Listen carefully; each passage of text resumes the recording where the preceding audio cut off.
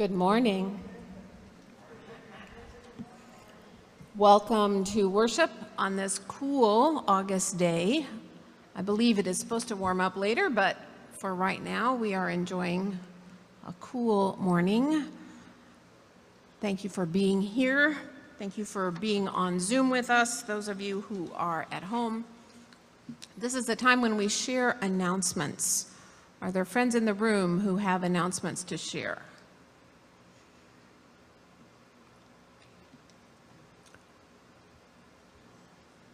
Are there friends on Zoom who have announcements to share? Oh, wait.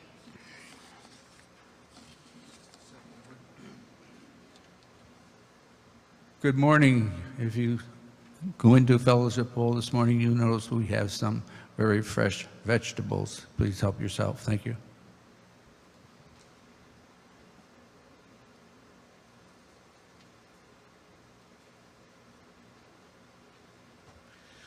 Good morning. I know you might think it's a tad early, but being prepared is a very good thing. There's a sign-up sheet for Homecoming Sunday.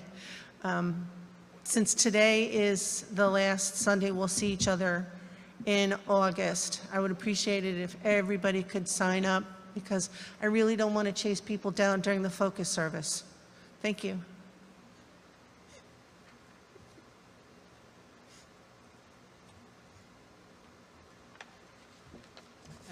Just bring to attention the note on the back there, the choir and some guests are going to be having a concert outside on the front steps on Saturday evening. It should be fun. Come join us.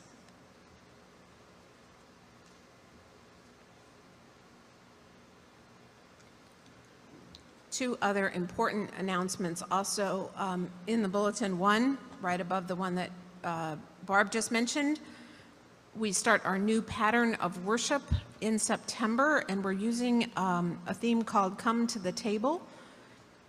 Part of the way that this theme is set up is that we need multiple scripture readers every week. The blurb says that there's a sign-up sheet in Fellowship Hall. That's apparently not true. I can't find that sign-up sheet, so I don't think it's there. But if you're willing to read scripture on one of the Sundays in September, starting September 10th, or serve as lay leader, you could write your name on a piece of paper and give it to me with a date, or you could call Dorothy on Monday or Tuesday and let her know, and we will get that sign-up sheet made, but you will get first dibs. And the other announcement is in the form of this very long two-sided form inside your bulletin.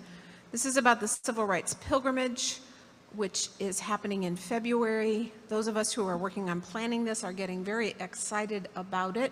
So I invite you to read this, to prayerfully consider whether this opportunity is for you, and if it's not for you, to consider how you can support it with prayers or affirmation or finances.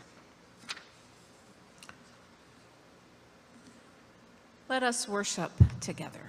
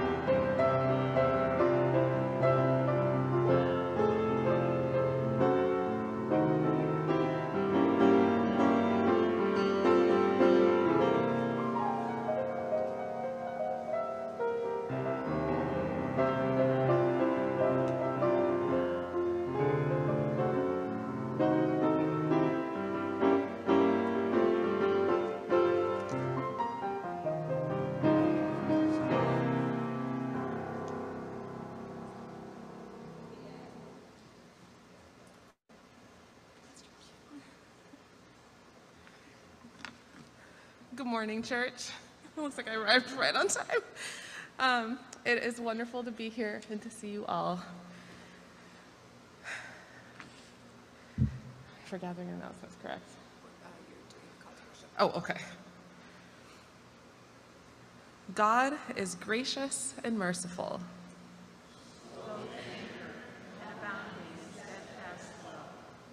God upholds all who are falling.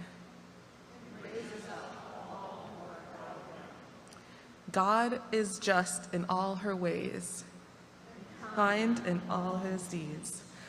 Let us worship God together. The opening hymn is number 39, Great is Thy Faithfulness.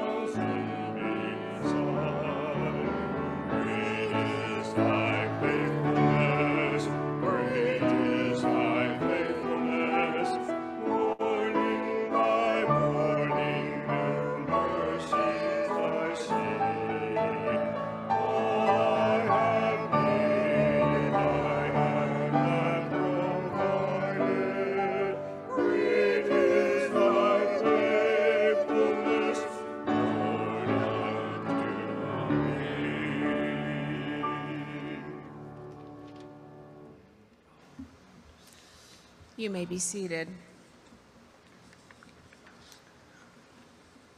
Let us pray.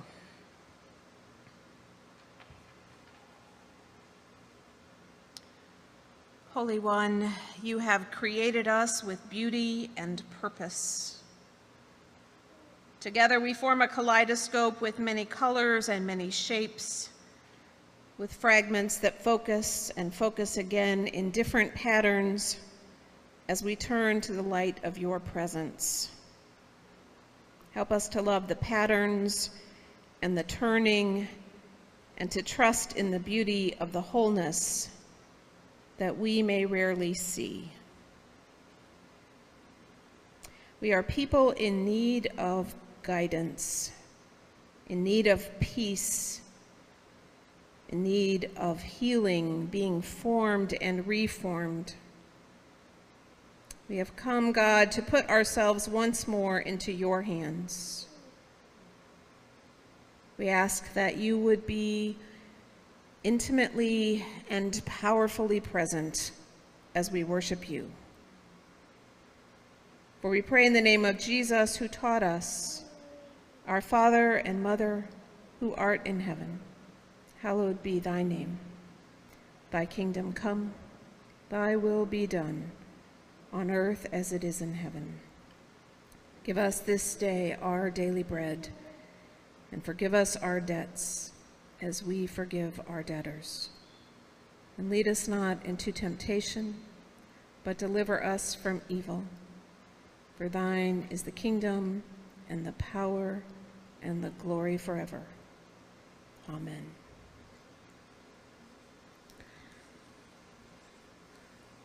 So I don't have children to talk to today, so I'm going to talk to the rest of us about children.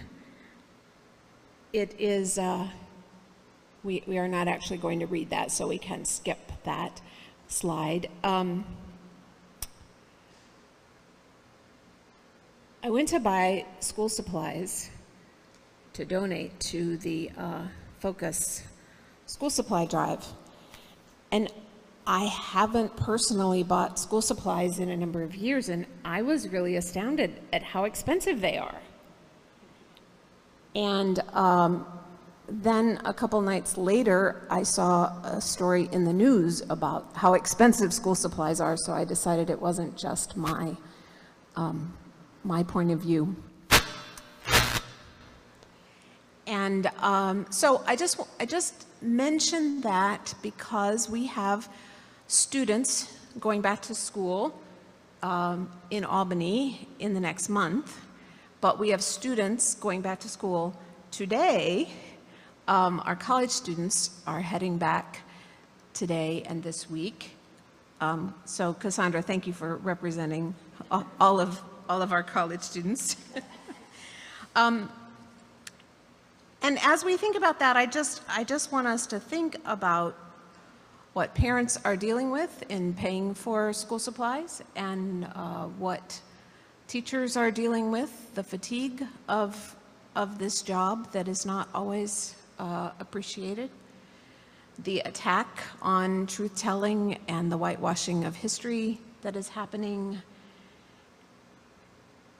There are children right now, families of asylum seekers, who will be entering Albany schools and area schools in just a few weeks. There are people coming from so many different places and settings, and what we all need is kindness and growth and learning opportunities. So if there had been children here to talk to, I might have said those words in a little bit different form. But that's essentially what I was going to say. And also, for you, Cassandra, I have one school supply, which is an eraser.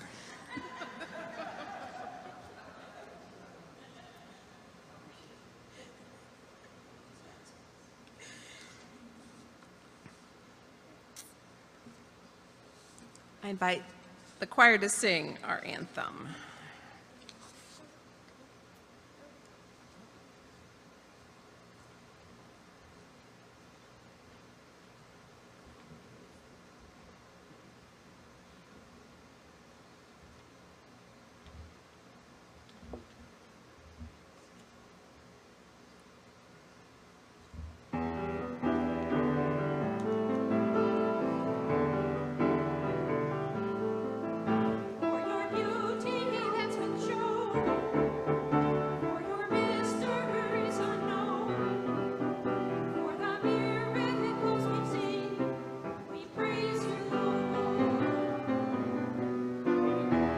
The story of your love, for the wonder of your blood, how it makes the sinner clean, someone like me.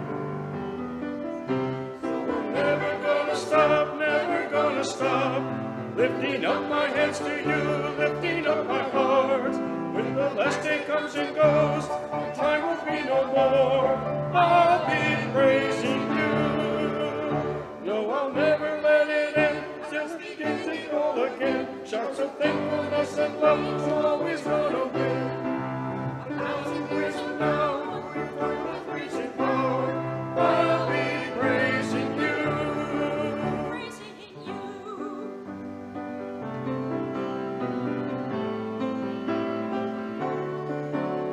Oppressed on every side, with troubles and fears so near me, should the whole wide world deny you, I'll just make it loud and shout our hearts. I'm never gonna stop, never gonna stop, lifting up my hands to you, lifting up my heart. When the last day comes and goes, and time will be no more, I'll be praising you.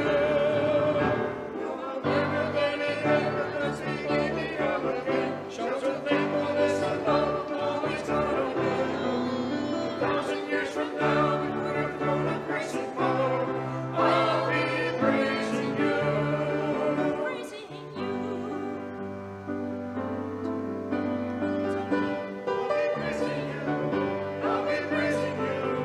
I'll be praising. I'll be praising you. I'll be praising. I'll be praising you. I'll be praising. I'll be praising you.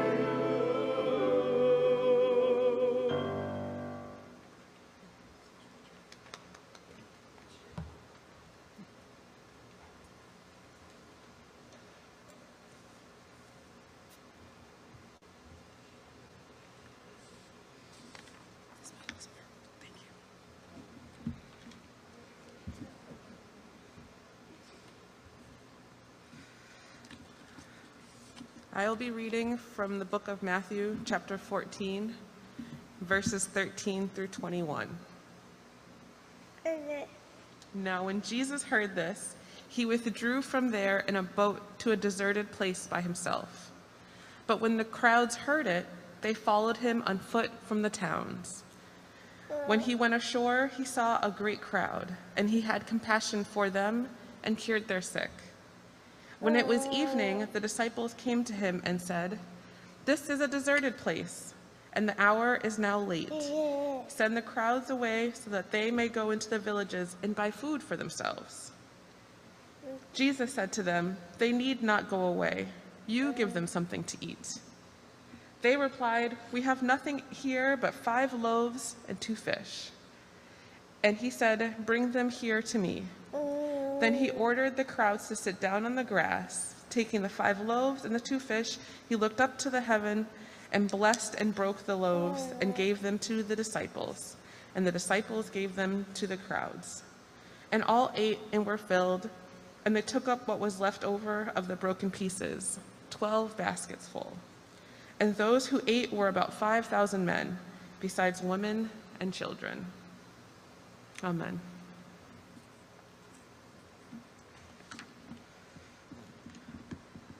The hymn is "Until All Are Fed."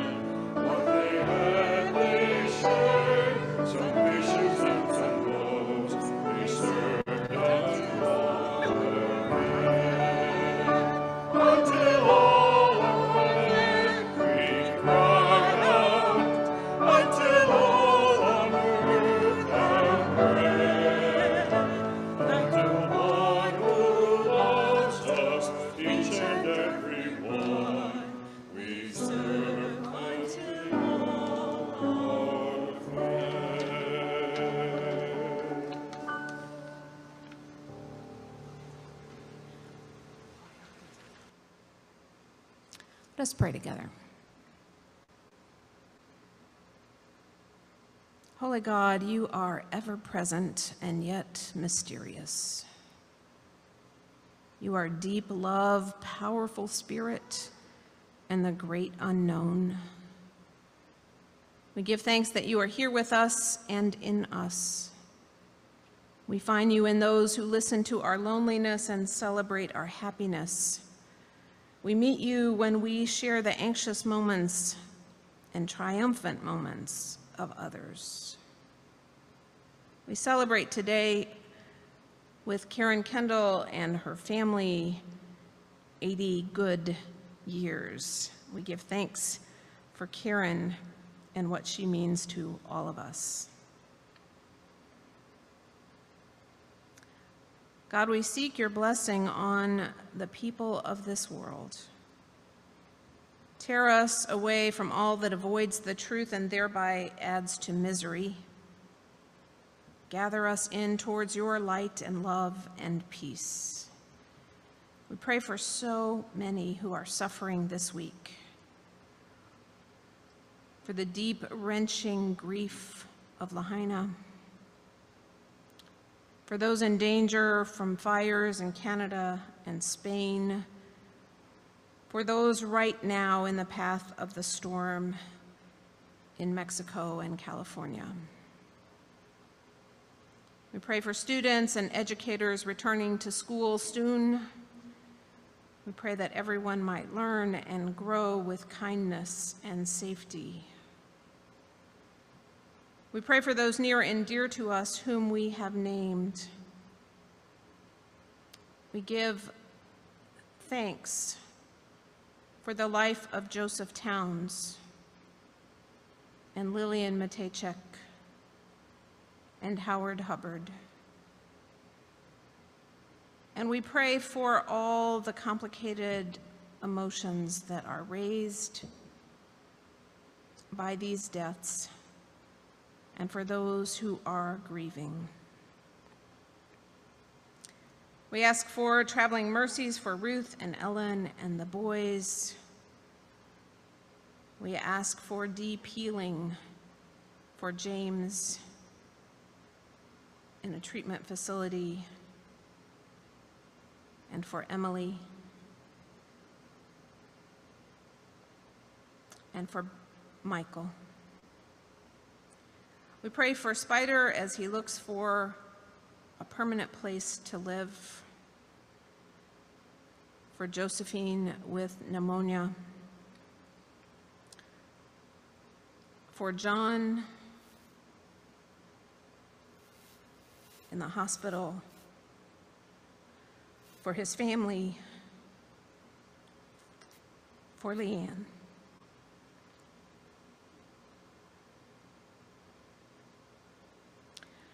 We pray for Gabriel at the end of his life, for those who are caring for him, for those who love him. We seek wisdom in the midst of confusion, healing in the midst of pain, love in the midst of anger. Empower us, God, for the work that you call us to do. Equip us with saints who will say yes to your will and yes to your way. Equip us, God, to journey with Jesus through uncertainty.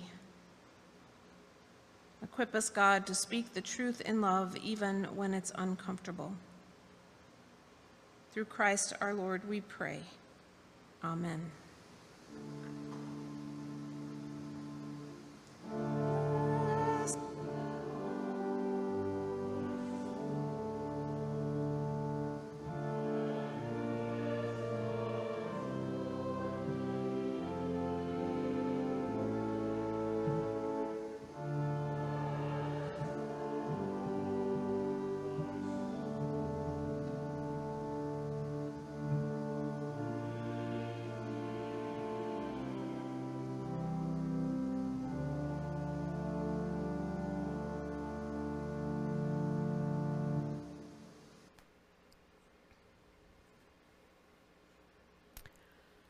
Jesus wants to be alone. So he goes to a lonely place.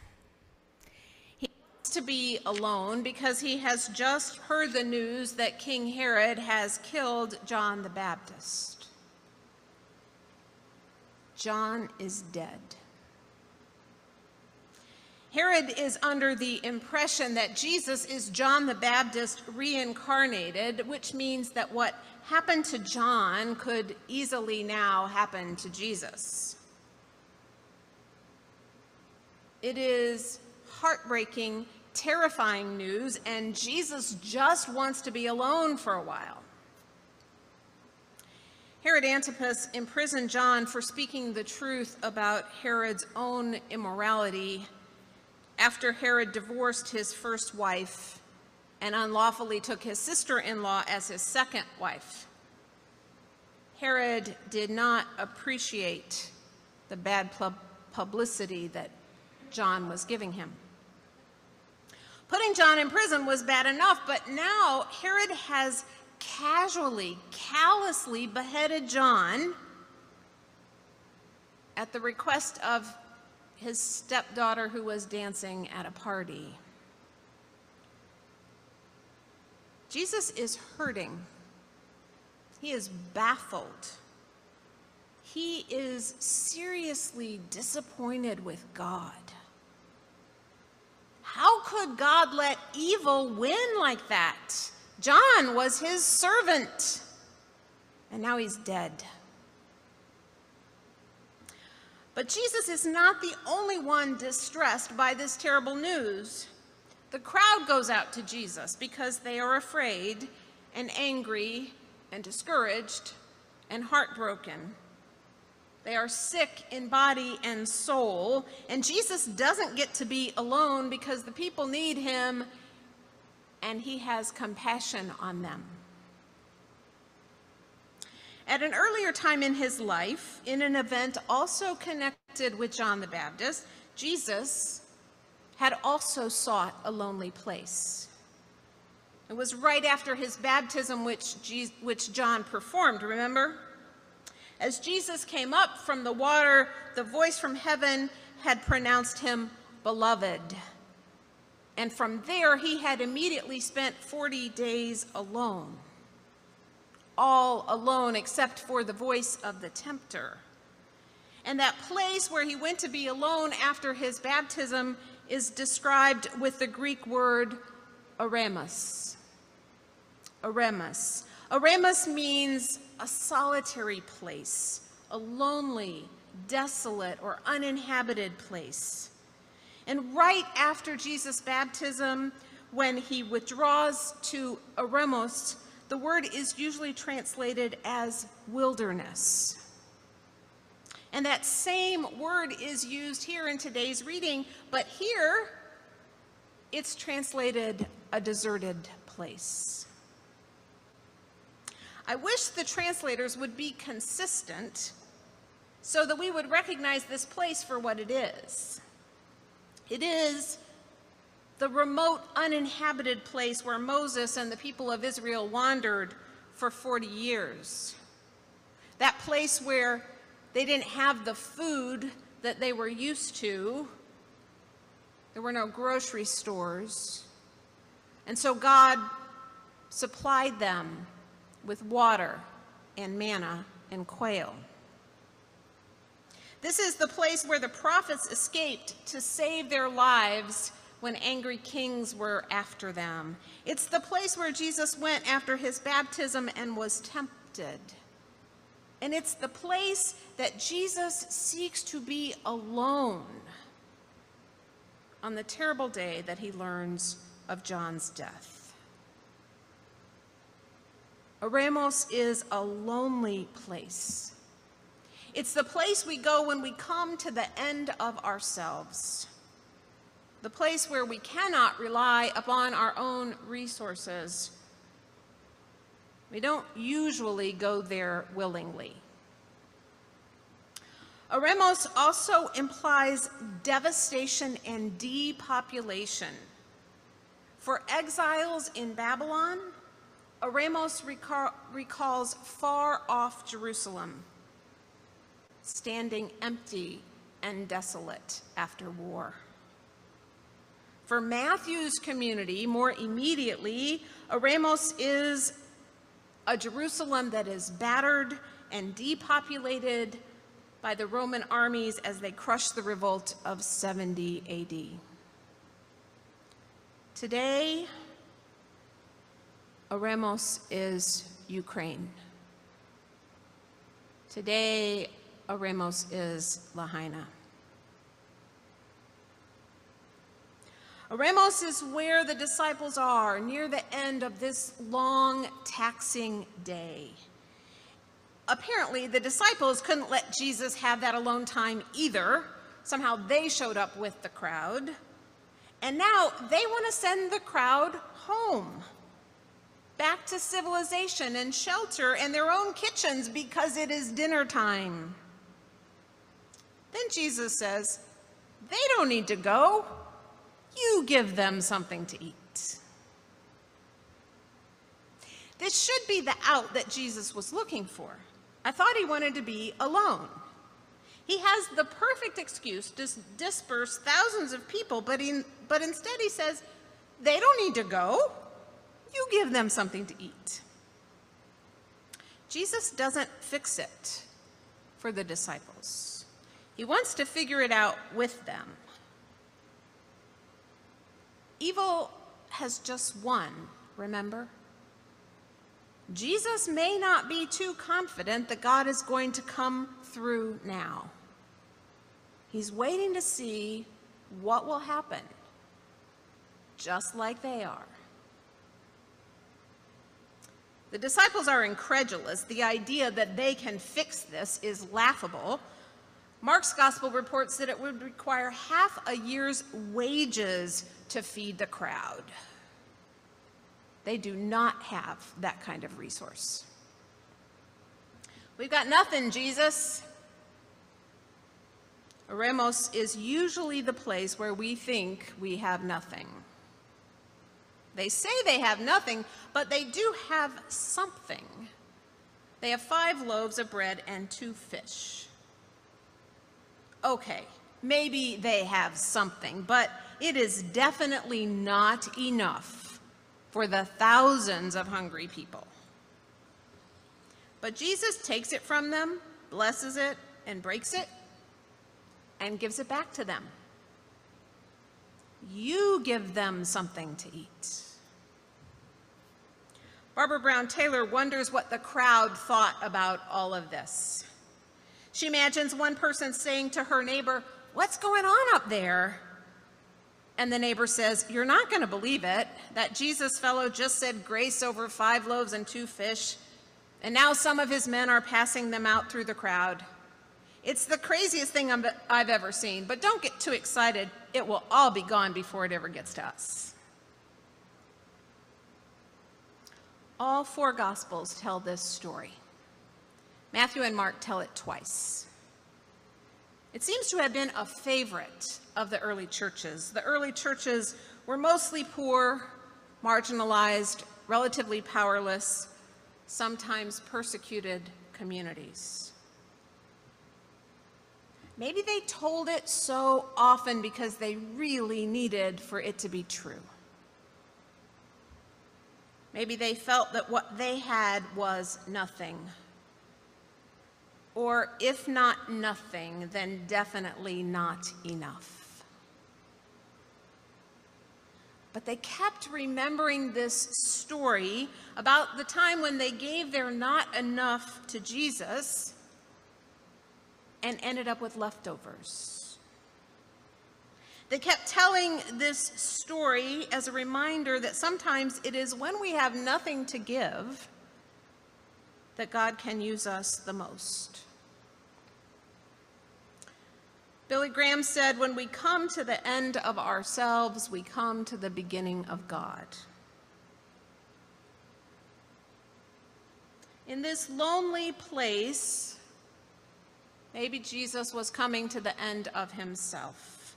He was devastated and depleted, torn up inside, feeling vulnerable. The disciples were distressed because Jesus was distressed and now totally aware of their own inadequacy. And then, abundance. All this happens in Eremos, wilderness. The wilderness is not what prevents us from serving. Sometimes the wilderness is what qualifies us to serve. Perhaps it is when we think we have nothing to give that God can use us the most. What do you do when you've come to Eremos? When you are at the end of your physical and spiritual resources? When you know that you are completely inadequate for the needs at hand?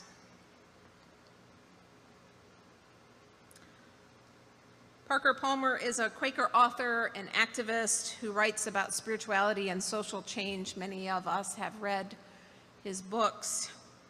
He tells one story of a personal experience of need and abundance. He writes, "After a speech in Saskatoon, I boarded a 6 a.m. Air Canada flight home. Our departure was delayed because the truck that brings coffee to the planes had broken down. And after a while, the pilot said, 'We're going to take off without the coffee. We want to get you to Detroit on time.'" Palmer says, "I was up front where all the road warriors sit, a surly tribe, especially at that early hour. They began griping loudly and at length about incompetence and lousy service. And once we got into the air, the lead flight attendant came to the center of the aisle with her microphone and said, 'Good morning. We're flying to Minneapolis today at an altitude of 30 feet. That, of course, evoked more scorn from the road warriors. Then she said, "Now that I have your attention, I know you're upset about the coffee. Well, get over it. Start sharing stuff with your seatmates. That bag of 5 peanuts you got on your last flight and put in your pocket, tear it open and pass them around. Got gum or mints? Share them. You can't read all of the sections of your paper at once. Offer them to each other. Show off the pictures of your kids and grandkids you have in your wallets." And as she went on in that vein, people began laughing and doing what she had told them to do. A surly scene turned into summer camp. An hour later, as the attendant passed his seat, Palmer signaled to her and said, "What you did was really amazing. Where can I send a letter of commendation?" "Thanks," she said. "I'll get you a form." And then she leaned down and whispered, "The loaves and fishes are not dead."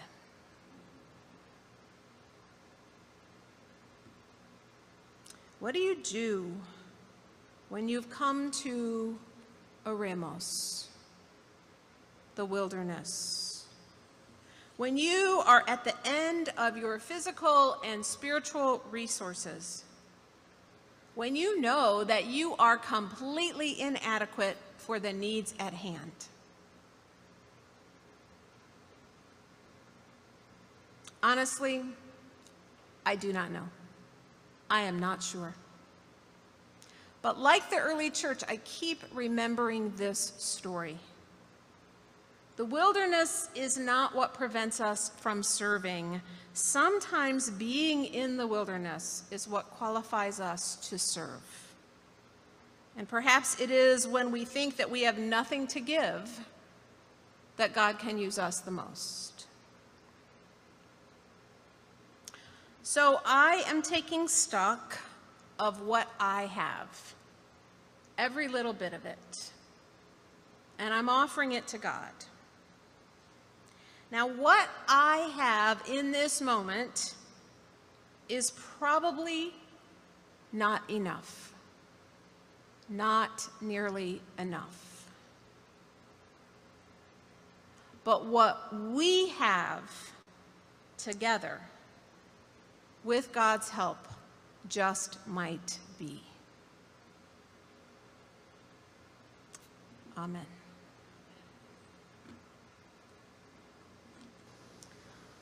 I invite you to rise as you are able to sing, leaning on the everlasting arms.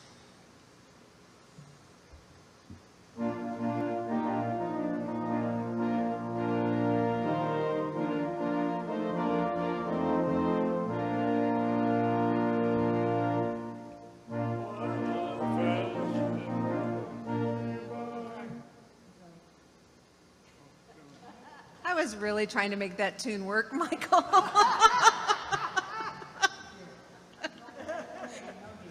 It's number 837. Oh, great.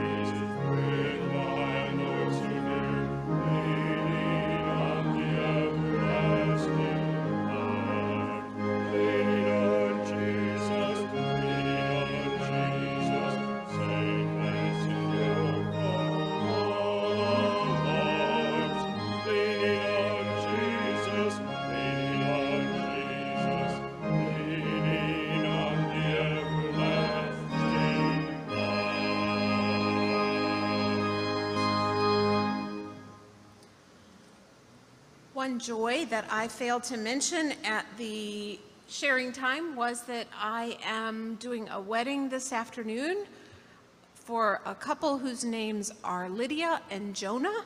So wherever you are at 2 o'clock this afternoon, put a smile on your face and be joyful for Lydia and Jonah. And now would you receive a benediction? May the Lord Christ go before you to prepare your way. Christ beside you be companion to you everywhere you go. Christ beneath you to strengthen and sustain you when you fall or fail. Christ behind you to finish and complete what you must leave undone. Christ within you to give you faith and courage, hope and love. But mostly Christ above, bless and keep you now and evermore. Amen.